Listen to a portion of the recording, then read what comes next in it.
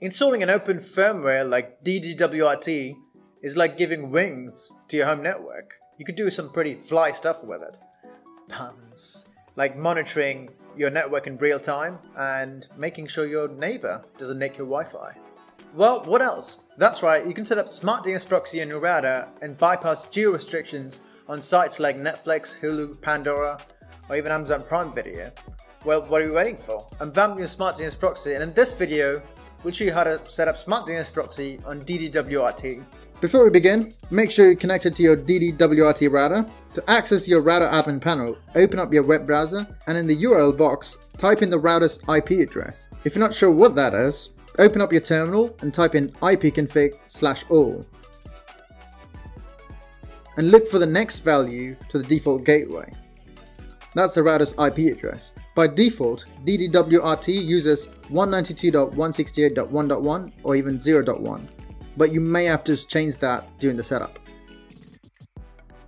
Once done, it'll ask you for your username and password, which you had set up when you first set up the device, so just type that in. Once you log in, your DD-WRT interface will look similar to mine. From here, look for a section where it says DNS settings. Select Setup from the top tab and select Basic Setup below that. Smart DNS Proxy have DNS servers all around the world that can improve DNS query speeds. In general, you need to choose a DNS server close to your physical location as possible. For this instance, say if I'm in Canada, then I'll choose 2 DNS servers from Canada, and once you're done, save the changes.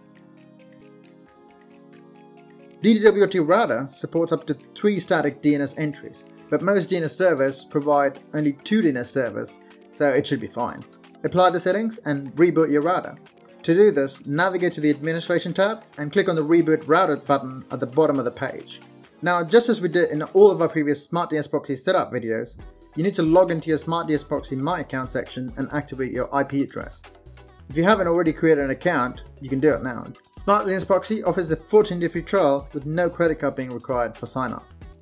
Once you log in, go to My Account section and make sure that you see 3 green tick marks.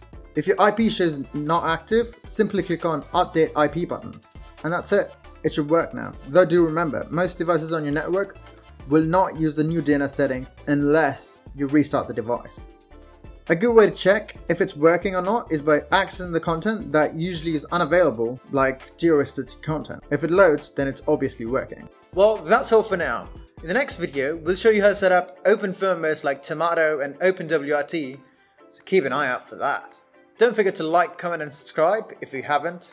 I'm vamping your Smart DNS Proxy, and thanks for watching.